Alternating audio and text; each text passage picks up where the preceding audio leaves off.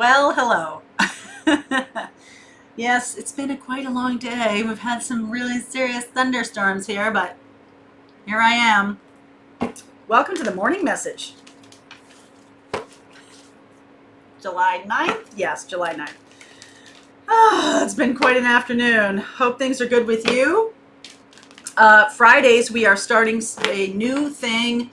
It is about exclusive content, and this Friday I'm going to start it off with a different kind of reading. I'm going to do a reading about past life karma and what is blocking your current progress. Okay, we're going to go all the way around the zodiac.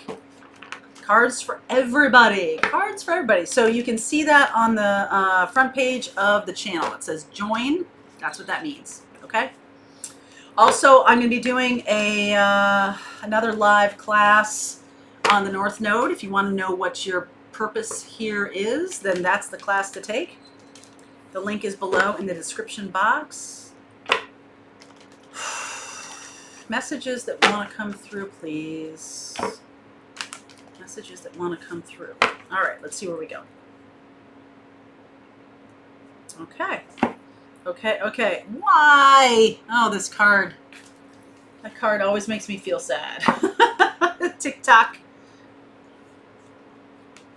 Breathe. This card, on the other hand, makes me feel happy. I feel like you've moved out of a mindset that is very 3D, okay? Why? And the clock, and I've got to deal with, you know, my boss, and I've got to deal with, you know, what's going on in my life, right? That's what this is all about.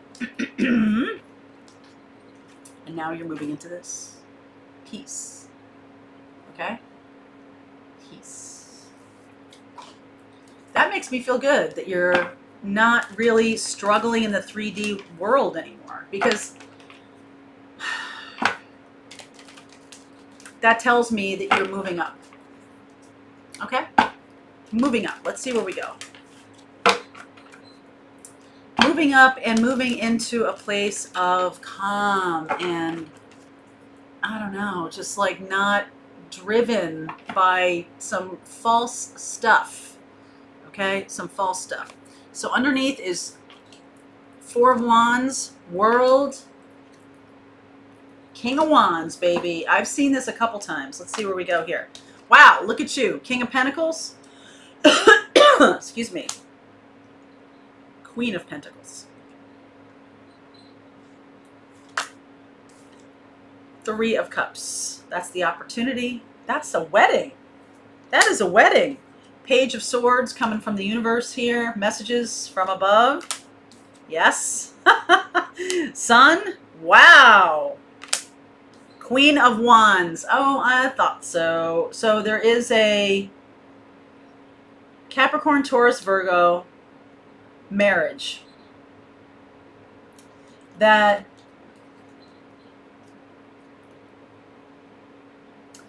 is being, for some of you, this could be a third party. For some of you, this is a passionate expression of marriage. Something that wants to change. Okay? Chariot. I feel like this person may be changing spouses. Someone is changing spouses, going right from a marriage to another marriage. Uh-huh. Nine of Swords. Lovers. Oh yeah, baby. Michigan.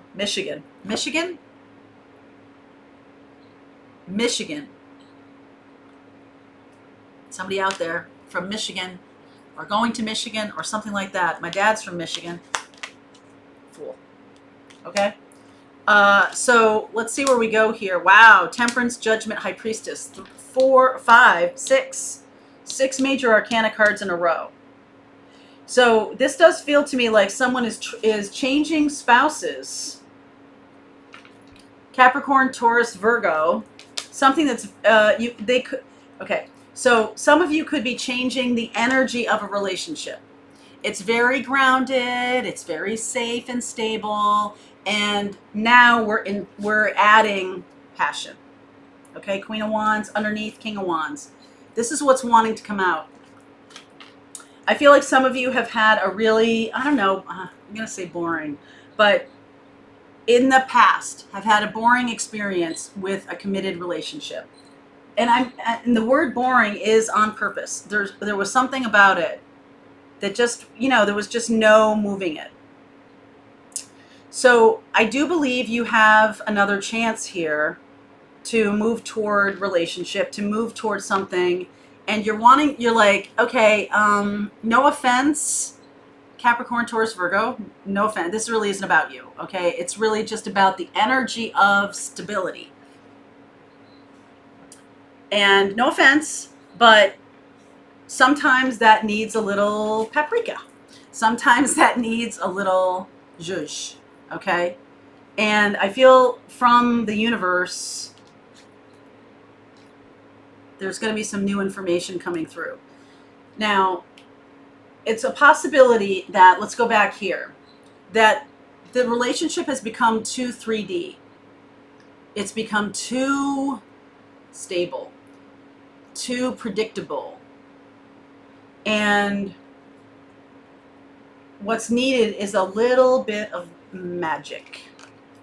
Fool and magic. Magician. Okay? That's what's needed. You, King of Pentacles,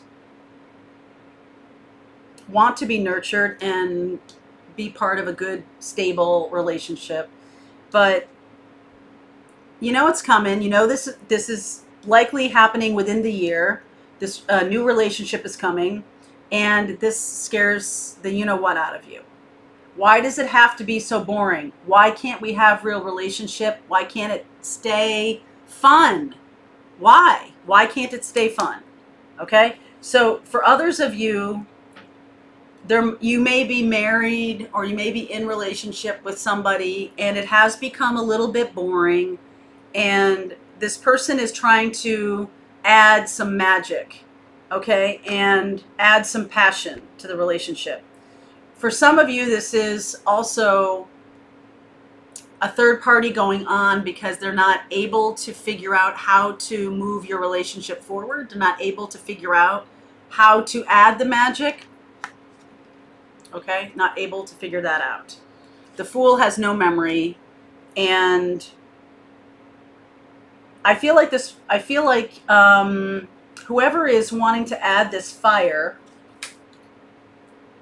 King of Wands, Queen of Wands, who's ever wanting to add the fire is the person who wants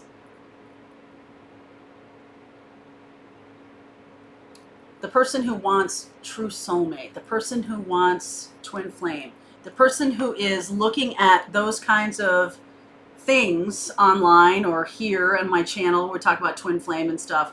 And so now it's like, okay, I watch all the readings about all that stuff, and I just want to add it to my life. It's like, it's fine here on YouTube. I watch these videos and all that kind of jazz. But now it's like, you know what? I'm going to move forward, Chariot, okay? And has been moving forward, maybe for a year now, toward bringing in some more romance. There are going to be a few people who watch this who know that they have been looking outside their marriage or looking outside their committed relationship for that kind of energy. There are people who've been doing that. For the others of you, it's just about, how do I get this better? How do I make this better? How can I get this back? How can I get our passion back? How can I do that? So for those of you who are single, what this is saying to me is you have a mindset about relationships that it's boring. Gonna be boring, gonna cut down on my freedom. There's no sex after a certain amount of years, blah, blah, blah, blah, blah. Like, I know this, right? This is what you expect. This is your expectation. Well, I'm here to tell you that what's happening here, Sagittarius energy, Judgment, and High Priestess, is that there is a true soulmate coming in, a past life soulmate that the universe is trying to bring into you. And it's not your normal soulmate. Okay? It is not that. It is magic. And how are you going to create a relationship that doesn't get boring? Can you take responsibility for that? Can you as a couple decide, hey, you know what? Everyone's in love, everyone's happy, everyone's joyful right now. How do we not go down that road and just forget about all this? How can we not do that? Because we're King of Pentacles and Queen of Pentacles. We have everything we need. We're, living this amazing life. What's the new path? How do we do that? How do we create something worthy? Worthy of us, worthy of passion, worthy of life. How do we do it? So I'm going to continue on. I will look at Gemini. I see Gemini here. Gemini, Pisces, Sag. Gemini, Pisces, Sag. And then I see the fire signs and the earth signs. Leo. Okay, so Aries, Leo, Sag. Gemini, earth signs, Pisces. Okay. So if you're dealing with any one of those, I'm going to continue on with this reading. The link is below for you. I'll see you over there. Happy morning message.